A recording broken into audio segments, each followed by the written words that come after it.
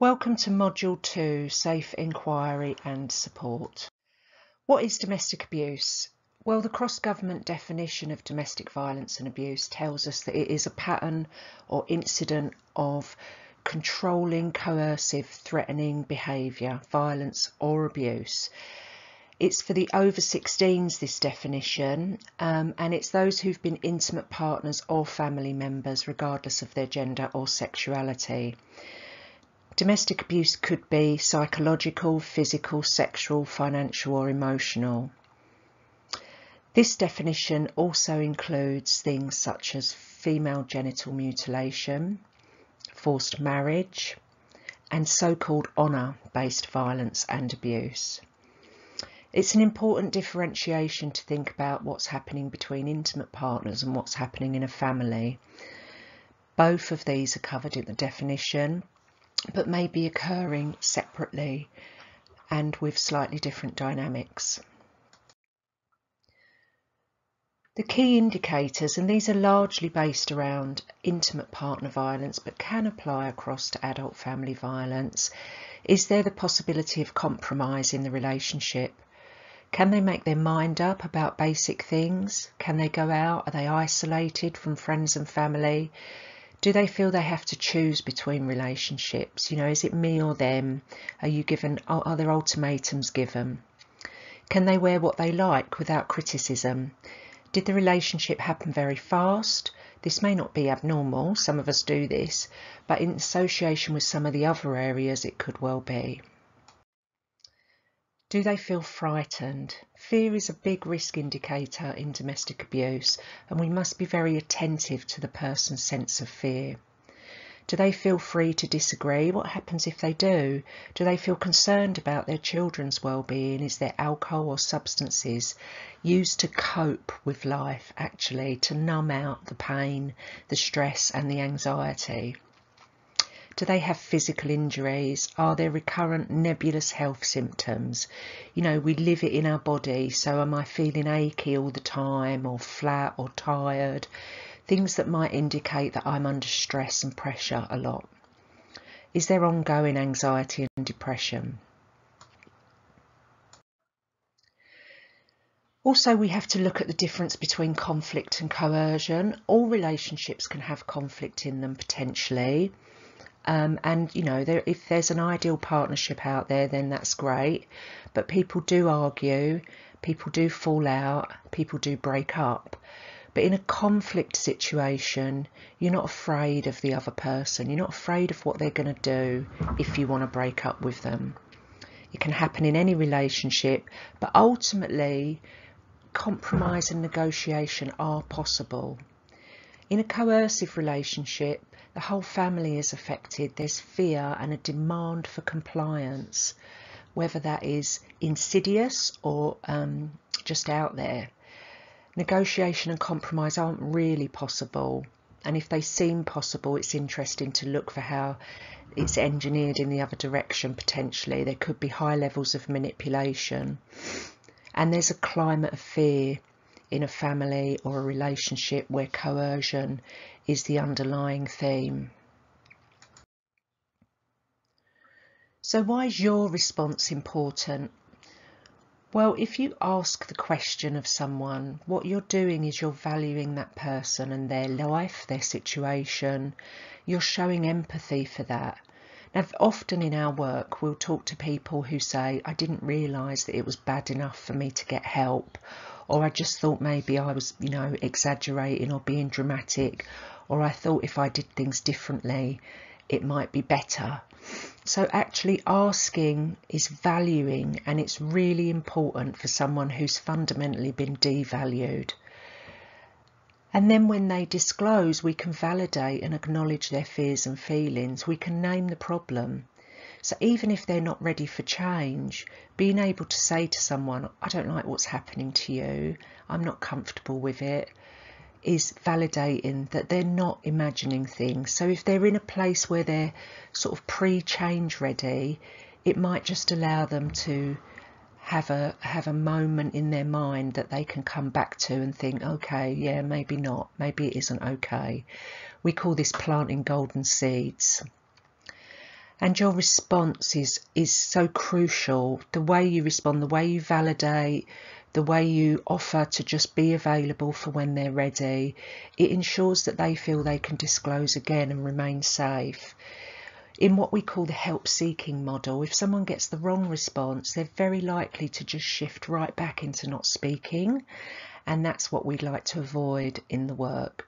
We want someone, even if they're not ready for change at the moment, to have found a compassionate response that means that they think it's going to be okay in the future to say again. So, what are your barriers to asking potentially? Well, you may feel that your professional competency is being threatened. You may feel that this is something that you're then going to have to work with someone else.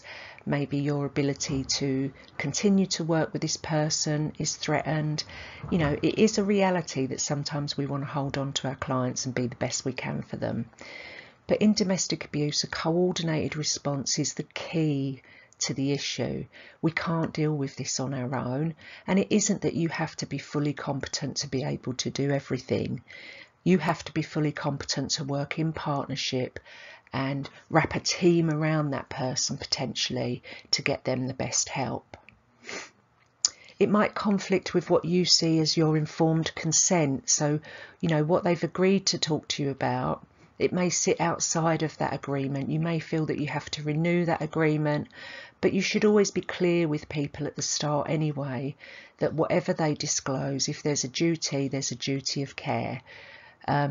So that you must, if someone is at risk or unsafe, you must attend to that through the correct processes, which we deal with in later modules.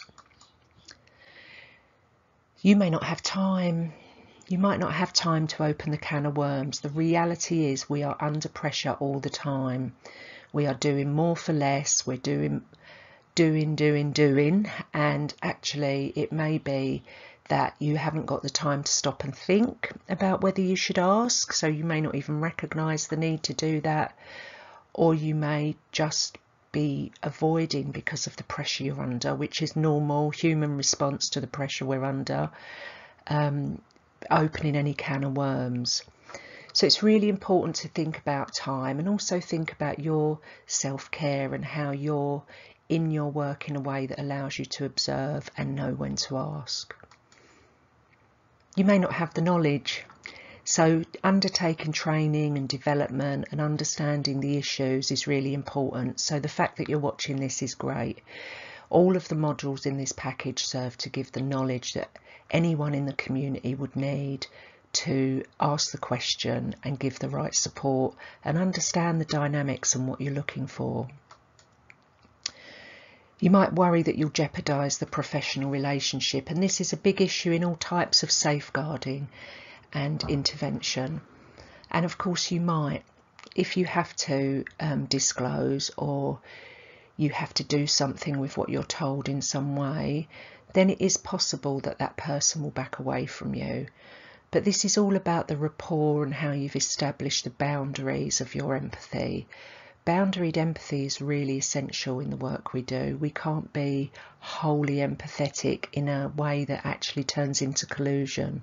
We have to have boundaries around that. And very often, more often than not, if you're clear and kind about what your limits are, people understand.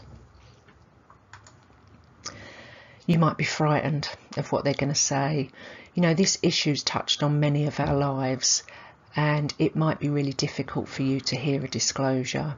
So think about that. Think about whether there's an avoidance in you from hearing certain things, because that can happen, and think about how you might work around that, what sort of help you might get with that.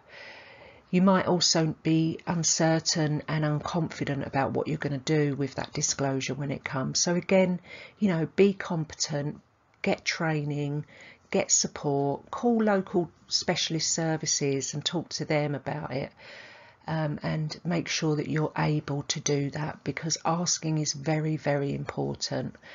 Otherwise, I think sometimes it's possible that someone feels as though they've got their issues written all over them, and why doesn't anyone see it? And very often if we're looking, we do see it.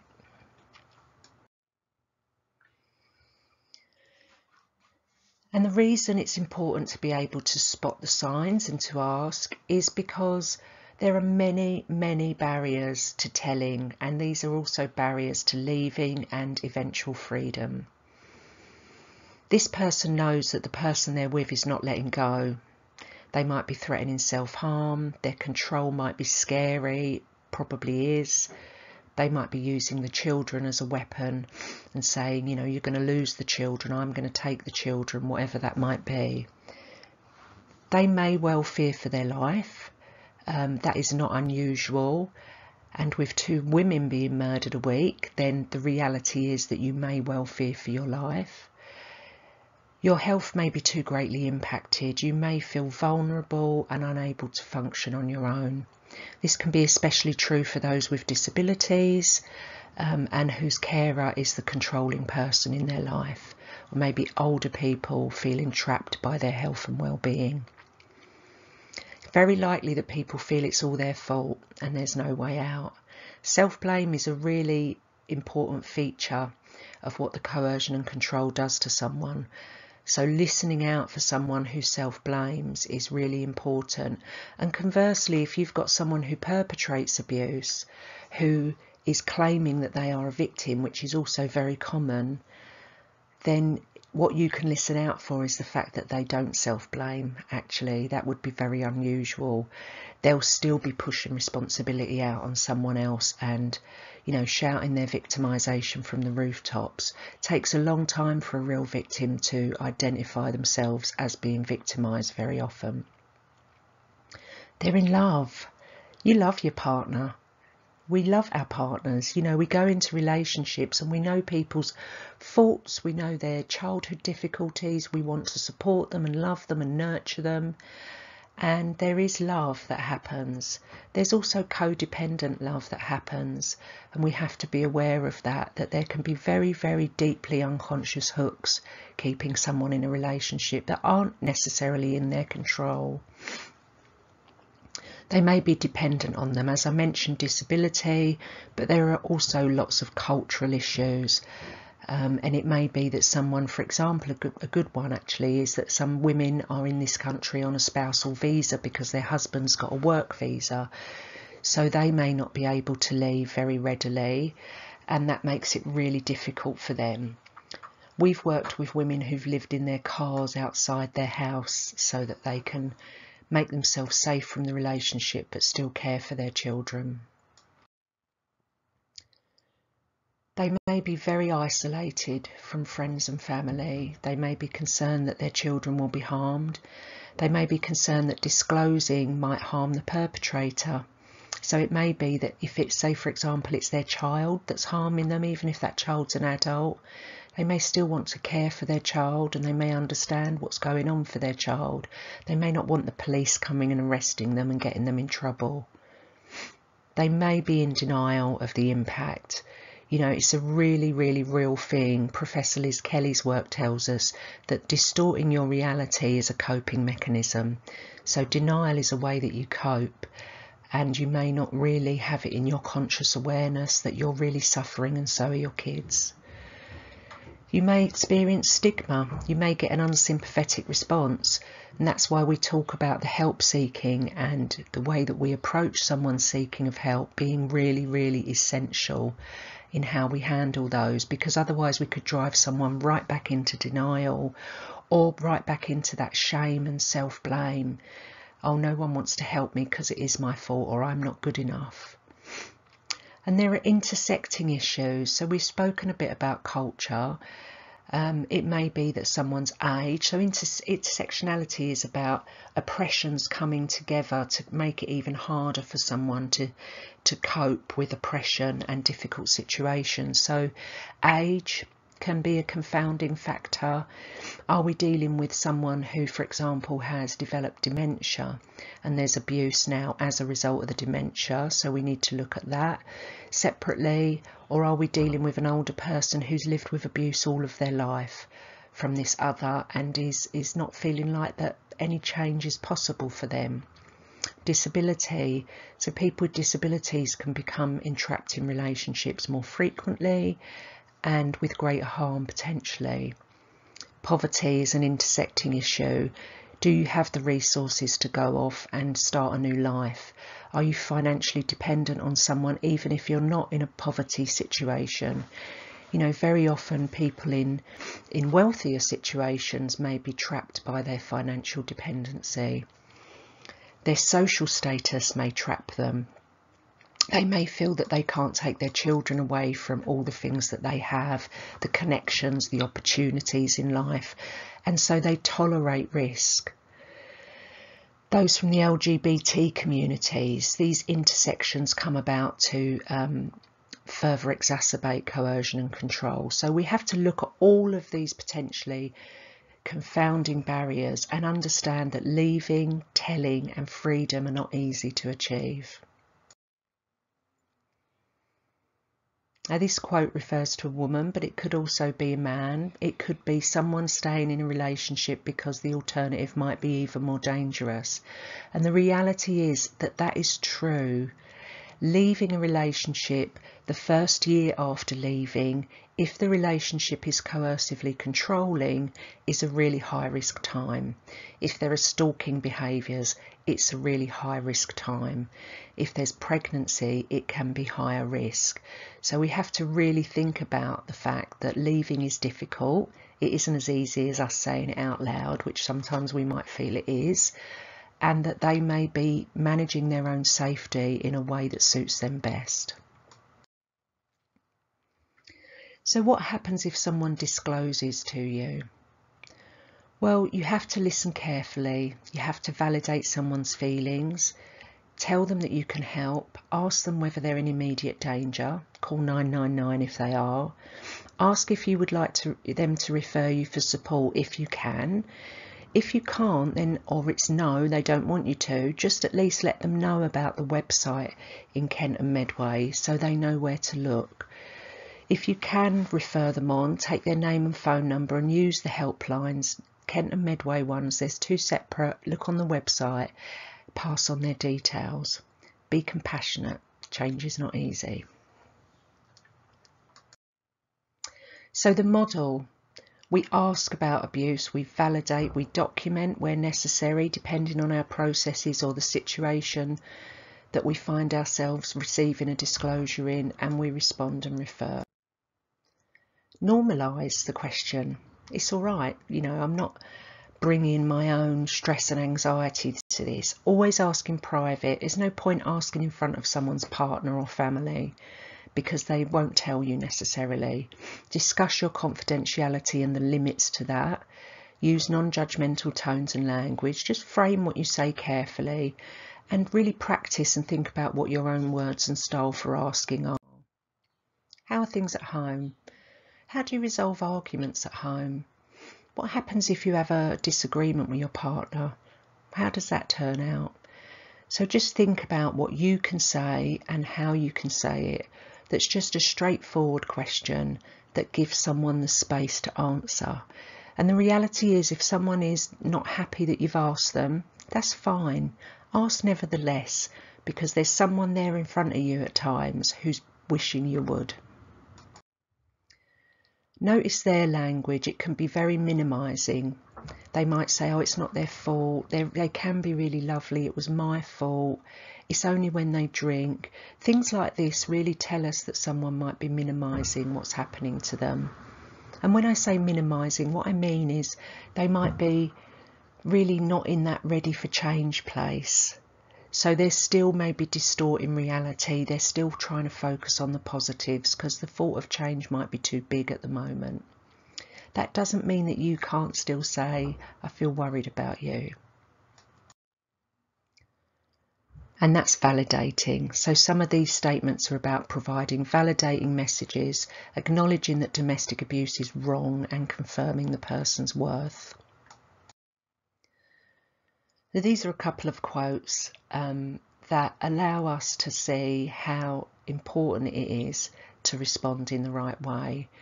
And I've highlighted there, it's like a seed was planted, because if that person doesn't change for 2, 3, 4, 5 years, those seeds you plant along the way are going to build them up the opportunity to do that.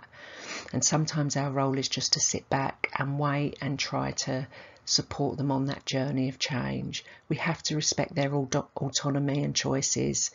We might gradually enable them to become empowered. People tell us that this is what they want. They want to be heard and believed.